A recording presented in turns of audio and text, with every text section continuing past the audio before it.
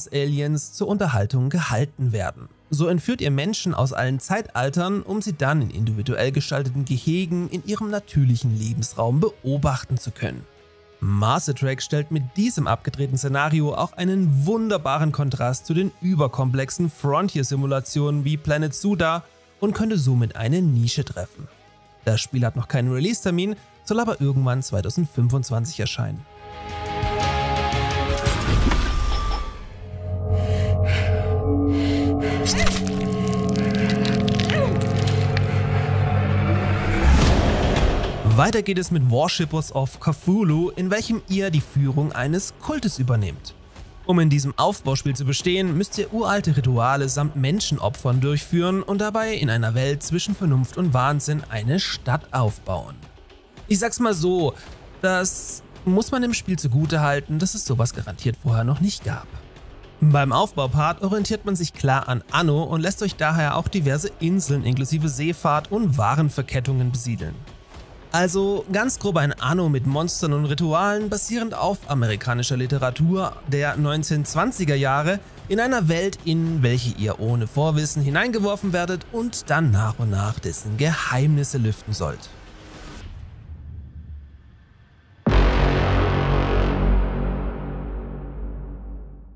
Etwas zufällig bin ich dann noch auf RTS Tactical Warfare gestoßen, welches ebenfalls die von EA aufgerissene riesengroße Lücke im Bereich Command & Conquer schließen möchte. Das Spiel scheint sich dafür schamlos an Generals und Red Alert 2 zu bedienen und könnte somit durchaus Potenzial haben. Handlungstechnisch stehen sich zwei Supermächte gegenüber, die mal wieder auf eine globale Vernichtung des ganzen Planeten hinsteuern.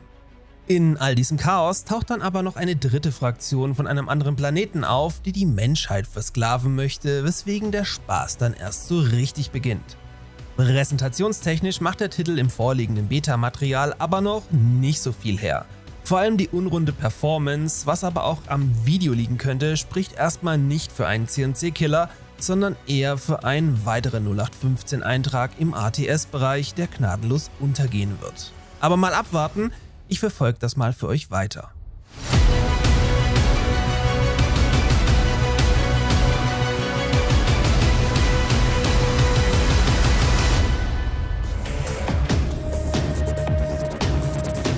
Und da hat es Half-Life bereits die dritte Woche in Folge in dieses Newsformat geschafft. Wenn das nicht für Half-Life 3 spricht, dann weiß ich auch nicht. Jedenfalls hat das über 100 Mann starke Mod-Team rund um 𝗭CIA in Zusammenarbeit mit Nvidia einen neuen Trailer zu Half-Life 2 RTX veröffentlicht. Die Mod soll später als Nvidia Tech-Demo dienen und eindrucksvoll beweisen, wie stark Raytracing alte Spiele verbessern kann. Im nun neuen Präsentationsmaterial gibt es Neues aus dem Nova-Prospekt 𝗭CIA_HEIZGEFÄNGNIS, welches vor allem die neuen Licht- und Schatteneffekte zeigt. Zudem sehen Gegner und Gegenstände deutlich plastischer aus als im Original. Zum Einsatz kommt Raytracing, DLSS 3.5 mit Ray Reconstruction, Reflex und RTX I/O. Wann die Mod erscheinen soll, ist aber vollkommen offen.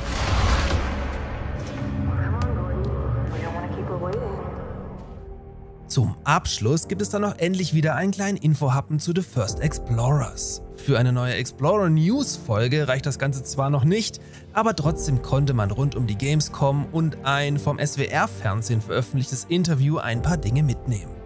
Vor allem auffällig ist die weiterhin durch die Bank positive Resonanz, die Creator und Presse beeindruckt und Ubisoft wahrscheinlich in Schamesröte erstarren lässt.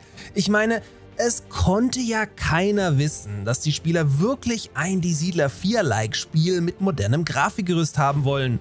Woher sollte man das auch wissen, wenn dubiose PowerPoint-Präsentationen etwas ganz anderes belegen? Ich schweife ab.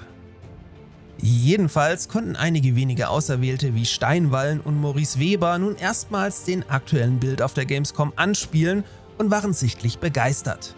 Aktuell läuft auch auf dem Explorer Discord eine Umfrage zum Nebel des Krieges, ob dieser später eher weiß oder klassisch schwarz dargestellt werden soll. Auf der Gamescom schienen daher beide Versionen im Spiel integriert zu sein. Neu ist auch das Landungsschiff, von welchem die Startgüter für euren ersten Außenposten am noch unbekannten Strand entladen werden. Persönlich hat mich auch sehr gefreut, dass sich endlich 𝗏𝗪𝗏𝗏 und Sebastian Buchwald mal getroffen haben und austauschen konnten. Ein Dreamteam sozusagen, welches ich schon zur letzten ZOCKER LOUNGE LAN zusammenbringen wollte, was aber leider aufgrund von 𝗏𝗪𝗏s Terminplan nicht klappte.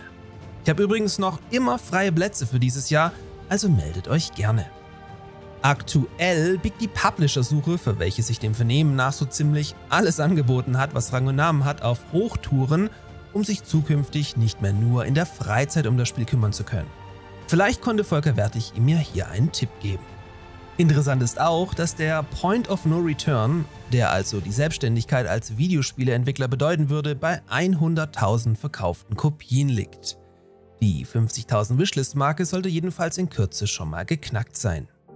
In diesem Sinne, checkt mal meinen Partner Instant Gaming aus, unterstützt dabei diesen Kanal und spart viel Geld. Kommt gut in die neue Woche, in welcher ich dann, wenn alles klappt, extra Videos zu Manor-Lords und Anno 117 für euch im Angebot habe und somit bis zum nächsten Mal.